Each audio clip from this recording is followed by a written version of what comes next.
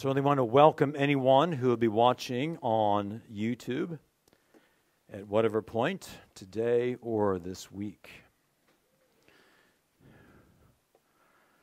I want to begin today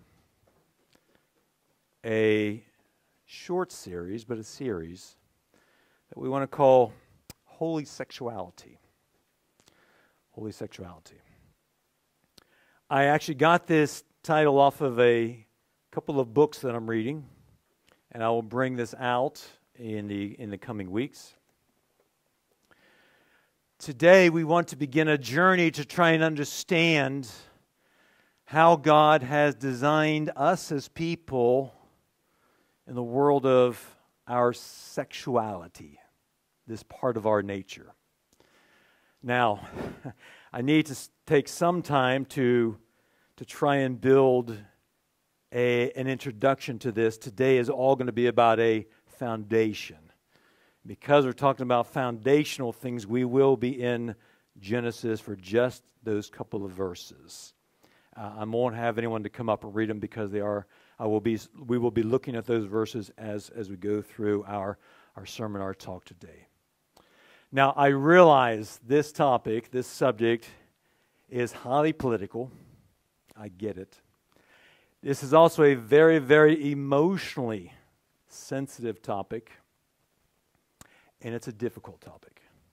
It's difficult. However, our time together will be a biblical look at this topic. And for anyone listening on YouTube later, this is a biblical outlook. You could look at it from a cultural perspective, and we will talk about culture, but we won't be looking at it from a cultural perspective. We'll be looking at it from a biblical perspective. You could look at it from a scientific perspective, and we will be speaking a time or so about some science about it, but it won't be from a scientific perspective. It will be from a biblical perspective, but we will add these other things in. Now, my goal, and I need everyone here to listen as best you can, because it's very easy to hear bits and pieces and get upset, or someone listening, watching the video, to listen to bits and pieces selectively and be upset, and then start accusing Eric or RCBC of all kinds of things. And the only way to be honest about this is to be as attentive as possible, and certainly anyone watching, please be patient, because my goal is not to upset anybody. However, I certainly realize that it's possible that people could be upset. It is filled with a lot of presumptions and assumptions, particularly from people outside the Christian circles. For example, there's a rumor in certain areas that Eric hates gay people. And this is the word that I was told. Okay? Eric didn't make these up. So this was told me from outside, that Eric hates gay people. Can I say right now, unequivocally, that Eric does not hate gay people? I do not. I do not. If I'm meant to be Christ-like, and am I meant to be Christ-like, by the way? I am meant to be. Are you meant to be Christ-like? As a believer? Yes, indeed. Yes, indeed. If we are meant to be Christ-like, then that means that the John 3:16 says, "For God so loved the world," and who's included in the world? Everybody. If I'm meant to be Christ-like, then that means that Eric needs to love the world and everyone in the world. Doesn't mean that I need to like everything about the world and the world system. Do you understand the difference? There is a difference. Several years ago, someone helped themselves to a trailer that I had and never brought it back. And we call that word stolen. A year or so later, it happened again. Now, I didn't like the fact that it happened. I didn't like the fact that someone did that, But I think I can honestly say that if I would have met that person, I could still love them. And then another year later, believe it or not, you would think I'd learn, it happened again. Then, not too long before COVID, we had a break-in. You remember that? It was before Bethany. We had a break-in. Window put through, laptop stolen, stuff all over the place. I'm still, believe it or not, every now and again I'll see a piece of glass. Every now and again I'm still picking up glass from here, there, and around. It was upsetting. I didn't like that it happened, but I truly think, and I had to work through this in my own mind, that if I met the person in court, and that was a very definite possibility, if I met the person in court, I truly think, as if I would get an opportunity to make a statement, that I would say that I forgive this person, and I love that person, and I hope that they would be able to find Christ. Okay? Didn't like what they did, but I truly think I could say that I love that person. This subject is filled with complications, and here's a couple of the complications. Complication number one is that in June of 2021, the British United Methodist Church, now this is not Eric making it up, this is out there. You can find it anywhere on the internet you want to.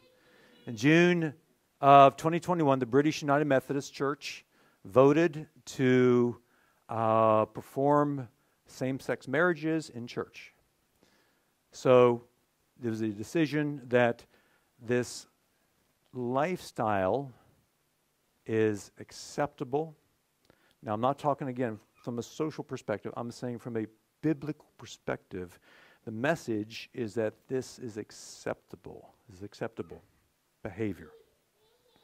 February just gone, the Church of England Synod had voted to offer an in-church blessing to same-sex couples, which is a very small step away from offering a in-church wedding to same-sex couples. I can very much envision that happening within the next 3 to 4 to 5 years. Eric, are you angry with them? I would not take away their ability to make such decisions. However, if you were to ask me, Eric, of course you would agree with that because you're a church as well. My much higher calling is to follow God's word and to be obedient to God's word.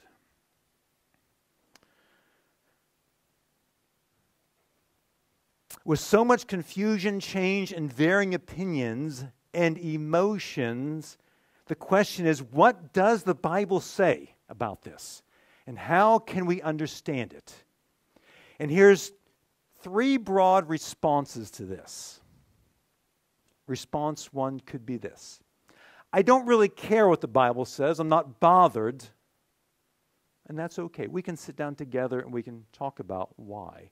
I believe that the Bible has authority, and another person may not believe that, and we can sit down and talk together. I think I've been able to, over the 20 years we've been in Roslyn, been able to sit down and talk to anybody about anything, and that's okay. We can do that. But that's one possible response. I'm not bothered with what the Bible says. However, we can still talk about that. Number 2, a response could be, you Christians, you need to move with the times. Society changes, things change. But wait a minute. I do believe the Bible says that your word is settled in heaven forever, O Lord. The Bible's timeless. Okay? The Bible does not change with the times. We need to stand on God's word. That's why on your bulletin, the very first little line there, 4 points, the Bible is central to who we are. Number 3, possible. Eric, I disagree with your understanding of what the Bible says. I believe what the Bible says, but I disagree with your understanding. That's fine. We can sit down together as well and talk about it. And I'm fine with that. So, particularly, please, for anyone who may be not understanding or have not agree with me here, or anyone watching, please don't prejudge me. Please don't prejudge me. We will need 3 to 4 weeks to try and work through all the various angles to do it proper justice. And I'm very happy with anybody to sit and work through this and talk about things as best we can. And it's possible that we may come to a point where we just can't see eye to eye. That's okay. That's okay. However, as I said, I am a Christian first and foremost. I am a heterosexual individual. I am not a psychologist. Neither am I God, who knows all and understands all. However, having been in Rosenton for 20 years, I do think I've done my best to try and speak the truth in love, but it's been always my desire to speak the truth. So today we are all about building a foundation, and for that we do need to go to the beginning in Genesis chapter 1. Genesis chapter 1. We're going to read just 2 verses together, and then we're going to pull these apart and try to understand some of the foundations of what God had set up there in the very, very beginning. But first of all, we do want to ask a couple of questions. And these will be on your papers if you want to jot down those couple of fill in the blanks. That would be great. First of all, a couple of questions, and I think it's a fair question. And the first question is, why in the world would we even talk about this to begin with? Come on now.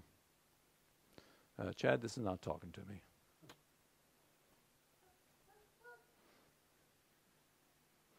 Yeah.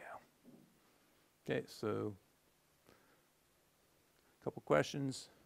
So why even talk about this? Why even talk about this? I mean, this is such a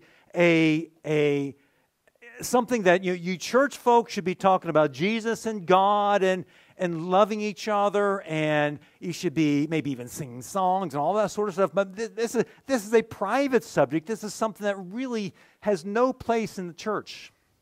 I think that's part of that's a problematic mindset. Okay. As this theme is a major biblical theme, I did some checking around. Now, I will say this is not my firsthand, my personal work doing this, but if you look on some research that some rabbis have done, some Jewish leaders, they would say throughout the Old Testament, there are 613 laws. Now, they've gone through and counted them, and there's some controversy on how you would count them, because sometimes they were repeated twice. Sometimes there's a sort of mixture amongst. But if we can say roughly 600 laws throughout the Old Testament, dealing with all kinds of aspects of Jewish life, work, worship, all those things, there are 24 that deal with the subject of sex and prohibitions and areas that we need to guard in this world of sex and sexuality. So why we talk about this? Because it's an important biblical theme. It's important to understand, for Christians to understand what the Bible says, especially in the light of our current social time. Then we can ask the question, why is God even bothered? Is that a fair question? Why is God bothered? I mean, why does God care what people do in the privacy of their own homes? Why should God care? And the answer I want to give you is this. God loves you. God designed you. And He wants the very best for you. It's a common thing. Anytime a bloke buys a piece of equipment, the first thing he does is throw away the manual, right? Men are not good at reading manuals. However, if I do get stuck, and often I do, the manual will be the first thing I try to find. Because sure enough, somewhere within that book or on that website now will be how to do that certain little bit. And because God designed us, He wants the very best for us, God knows how we work. And God knows what we need. And God knows how we need to guard against things. And the objection could be, are you trying to deny me who I really am? Now, we'll come to this more. But this is a comment and a phrase that I've heard any number of times. Well, my sexuality is who I really am at my core. I like to say that in all love, I would disagree with that. I would disagree with that. Now, we'll get more to this later, but your identity is not your sexual attraction. Do you understand me? Do you hear me? Your identity is not your sexual attraction. And as I said, we will deal more with this at a later time. So let's now read Genesis chapter 1, verse 26 and 27, and we will take some time working through this, but if you'll just stay with me, we shall come away, hopefully, with a good foundation to get started on our understanding of this. Verses that we have looked at a number of times over the years, and for all those who are brand new here, please bear with me. I try not to assume anything. So if I rush through something, please just kind of give me some wink or some kind of something to let me know we need to sort of put the brakes on and see if we could, fill things out and bring things a bit more fuller to you. But Genesis chapter 1, verse 26 says, "Then God said, 'Let us make man in our image, according to our likeness. Let them have dominion over the fish of the sea, over the birds of the air, and over the cattle, over all the earth, and over every creeping thing that creeps on the earth.' So God created man in his own image. In the image of God he created him, male and female, he created them." Now, we have made a big deal about this in the past, and we need to continue to make a big deal at it, because the Bible clearly says in verse 26, Chad, that we are created in God's image. Now, there have been books written about this, many sermons written about this, I am sure, many sermons given out about this. So we need to ask some really important questions. And the question is, what does this really mean? And I have 3 points that I want to give out to you, and those will be the words on your papers. And the first one is this. I want to sort of say what it doesn't mean. What it doesn't mean. It doesn't mean that we are just like God. Right? I made a comment earlier that I am not God. Now I have to bring a shocking bit of news to you. Are you ready? Hold on to your seat. Neither are you God. Okay? Is that okay with you? Okay? Neither are you God. There is only one God, and He had the job long before you and I were around. Okay? He's not retired. He's not retired. There is no pension plan. God is God, and I am not God. So when it says that we were created in God's image, it doesn't mean that we are just like God with all the attributes of God, because that would mean that we would know all. Now I realize we come across some people who pretend like they know it all, but that's not true, right? Could mean that that if you were God, that we were everywhere all at the same time, and that we are from eternity past to eternity future. I mean, truth be told, God has a pretty good CV. Okay, God's got a pretty good CV. And I don't think there's a single person here who could say that my CV is anything like God's. So what it doesn't mean is that we are just like God. However, what could it mean? What could it mean? Well, there are lots of guesses, lots of sort of discussions about what it could mean. And we've been here before, but let's just bring out a couple of these things. There's not an animal in the world who has an awareness of a higher power. We'll just use that term, higher power. Okay? For us, we understand it, that is the God of the Bible and all the things that go with it. A spiritual awareness of God at some level, and I think that's one of the things that it does mean.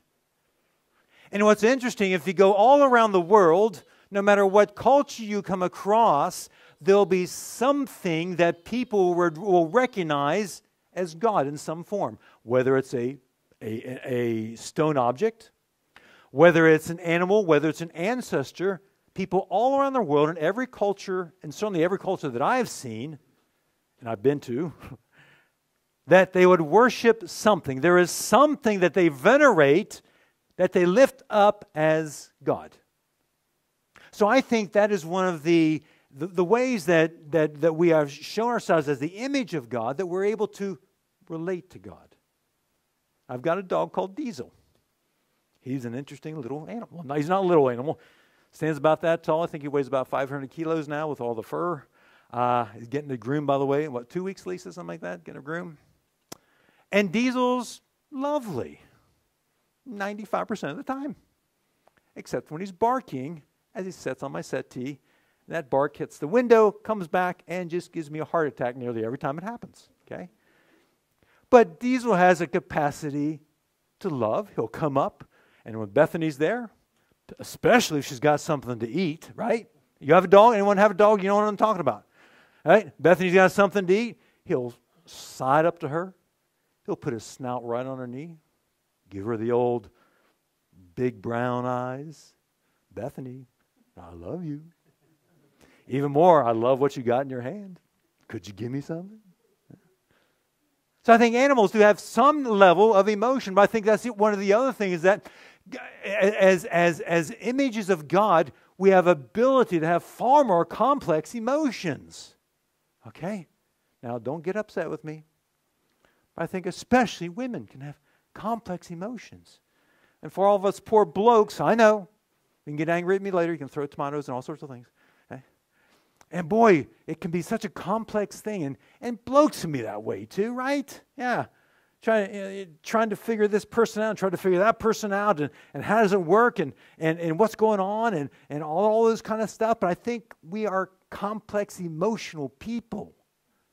And I think in that way, God, we are images of God in that way, because God, if you look throughout the Scriptures and see all the different emotions that Jesus exhibited, and then the emotions that are attributed to God, wow, that's huge. And I think that's one of the ways that we are created in God's image.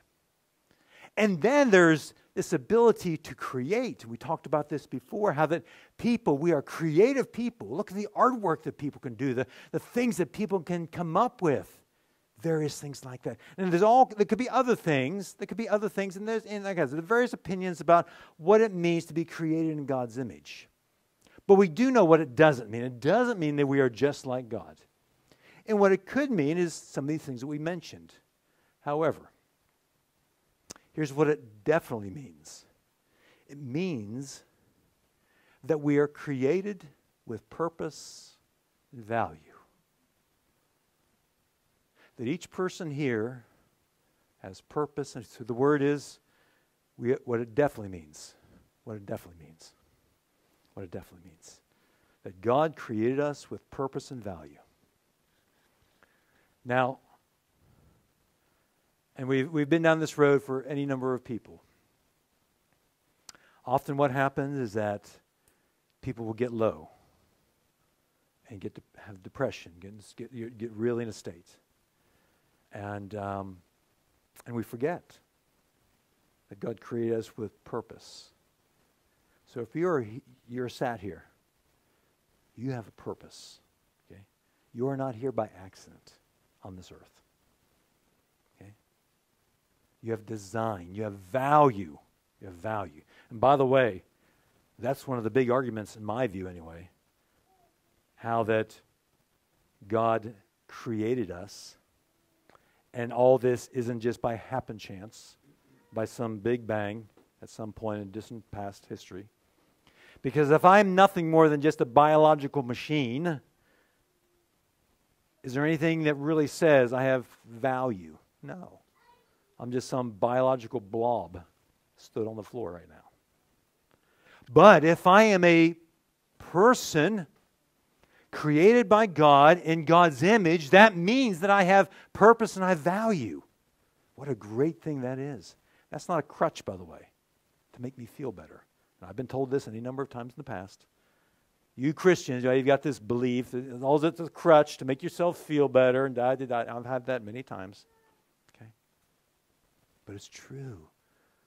As a person, you have value and you have purpose. The problem is this. As in the garden, when Adam and Eve took of that fruit and ate of that fruit, then what happened is that every part of us, and Chad looked at this some weeks ago, every part of us became broken. Every part of us became, I'm going to use the word skewed. I kind of like the word skewed. Sounds cool. Skewed. And that means if we are going down this direction, every part of us has gone off to the side some. Some of us, maybe even greater than others, but all of us have been skewed because of this sin issue. Started all the way back in the Garden of Eden, passed along to Cain and Abel, passed along to their children, so forth, down to your parents and down to me. So what has that got to do with our sexuality? Well, God designed it, and then we're going to look at this next week when we think about marriage and the first couple, that God designed for Adam and Eve to come together as a couple for their entire lifetime. And that was God's ideal design. However, because of being skewed, now we have all the problems that we have today. Problem of pornography, which is a skewed, right? That's why we are drawn to that, because of the sin. Right? That's a problem. That's why we have a problem of adultery as a skewed part. We have a problem of one-night stands. We have the problem of incest. We have the problem of living together without being married. Whoa, wait, hold on, Eric. Now, it is 2023. What are you on about? Okay. I will. Here's the thing. People will say, "Well, you're on about this thing of homosexuality being skewed and da da da." But wait a minute. What about you lot who are living together, but you're not married? You don't say anything about that. Well, I'm saying it about right now. Okay, that is as equally as sinful as the other. Okay? We don't like to hear that because it's such a normal thing now. We've taken something that God has designed and we've skewed it because of the sin, and we've skewed it. Now it's become normal. It's become normal. And what happens after something becomes normal for so many years? It's just a part of accepted life, right? And we don't see anything wrong with it. But wait a minute. Does God still have a design, an ideal for relationships? He does. Does God still have an ideal for our sexuality? He does. He does. Eric, are you angry? No, I'm not angry. I love you. If I didn't love you, I wouldn't say this. I really wouldn't. I was at an assembly this last week, and I was challenged by somebody, which doesn't often happen, but happens every now and again. I was challenged by someone. We were talking about how using the story of Cain and Abel, and remember, Cain rose up and killed Abel, and God came down. Where's your brother Abel? Remember what Cain said? Well, before that, you know what he said?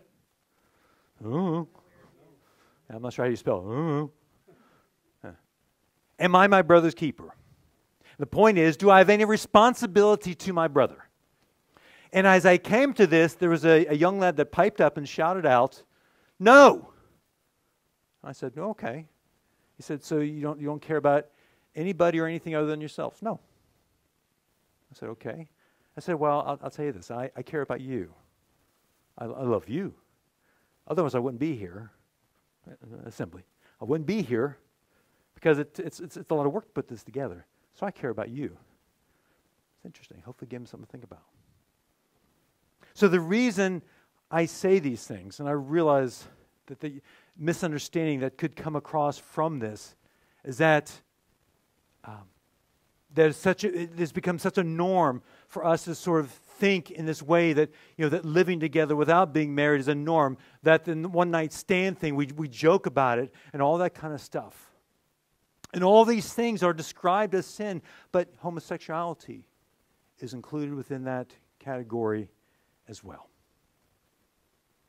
So we are clearly made in God's image, but the problem is, the basic problem is that we are all broken.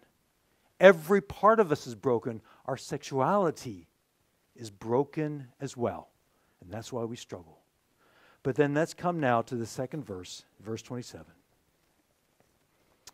Verse 27. We want to look at, in verse 27, I'm going to call the unfolding of God's highest creation.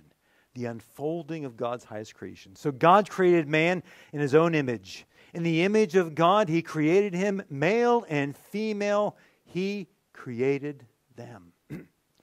Now, just 2 points, and I need you to listen really, really carefully. Number one, in the beginning part, there's a repeat of the creation statement. There's a repeat. Notice what it says. It says, so God created man in his own image. Now, there's that statement there that is actually a repeat from verse 26. But there's something interesting. Let's go back up to verse 26. I didn't mention this before because I wanted to tie this in here. Then God said in verse 26, let us make man in our own image, men, according to our likeness, let them, well, that's weird. Why does it say them? Now, if I was writing this in my English class 1,000 years ago, my teacher would have, right? Because I mixed up things. Let us make man in our image. Man is a singular or plural? Which one? It is singular. Let them have dominion. Well, that's weird. Should say him. Should say him. But it does say them. Here's the idea. Here's the idea. That there's a word there, and all of to say. Now we can say the word man to mean everyone, and we could use it that way. But I think a great way to translate that would be humankind. Humankind. So let's change that out. Let us make humankind in our image. So that would include both man and woman, Adam and Eve. So that's the general statement that God gives in verse 26. In verse 27, he actually takes that word that's translated for humankind and adds a special little bit onto that word that refers back to verse 26. So he's basically saying, this thing in verse 27, whatever it is, this humankind thing, it's the same thing that I'm talking about in verse 26. So he's tying together 26 and 27. But then he says this. He says this. In verse 27, we're going to finish with this. In the image of God, he created him, male and female, he created them. Now God takes this overarching structure of humankind and says, here's what I'm going to do. I'm going to create a male and I'm going to create a female. Now, so this is God's plan. This is God's plan that he provides. There was a clergy person who not too long ago said, no, we got a problem here. The word doesn't really mean male and female or man and woman. It means maleness and femaleness. And the idea is that there's no real line or there's no real clear category, but it can be sort of mooshed together. And so male can become female, female can become male. There's no real clear lines. And this was the argument. Now, there's no proof given, but say, it says female. Now, what's interesting is I looked fairly heavily about this word that is used for male and female. It's used many times throughout the Old Testament, but in every time it is used to show a male person, and without respect to age. It could be a male baby, it could be a male adult, it could be a male animal. But it's always a very clear category of male. None of this maleness stuff. It's not there. But then he says he created them as female. And it's the exact same scenario, that it is definitely a female. It could be a female baby, it could be a female adult, it could be a female animal, but it is definitely a female. Very, very clearly. So what's the point, Eric? What are you trying to say? It's very clear to me from a scriptural perspective. I'm not angry. I want us to understand. I want us to be able to be a blessing to people. I want us to, as we go through as we go through this study, as we go through this series, be able to understand God's design for us. But it goes all the way back to the beginning, that God created us, male and female. However, the problem is we are skewed. That's why there is the issue of pornography. That's why there's the issue of adultery. That's why there is the issue of living together. That's why there is the issue of homosexuality. And I'm not pulling out the homosexuality as some special category. It's all along the same lines there. That God created us with the two genders, male and female, in His image. I find it interesting. I came across an interview with Piers Morgan and Richard Dawkins. Who's Richard Dawkins? He is the biologist who would say, you Christians are a bunch of nutters for believing or even thinking that there is some God who created all this stuff. Now, I find it interesting that in this interview, Richard Dawkins actually says, he quotes, as a biologist, there are two sexes, and that's all there is to it. That's all there is to it. So even Richard Dawkins, who would not agree with anything in the Genesis account of creation, would say, listen, it's clear. There are two sexes, male and female. Now, I realize we've got a whole lot of stuff yet to cover, but we've got to set down the foundation first. Got to set down the foundation. So I'm going to ask you to be patient with me. For anyone who's watching, I'm going to ask you to be patient with me. And together, in love, let's speak together. Let's speak the truth. Let's speak the truth in love.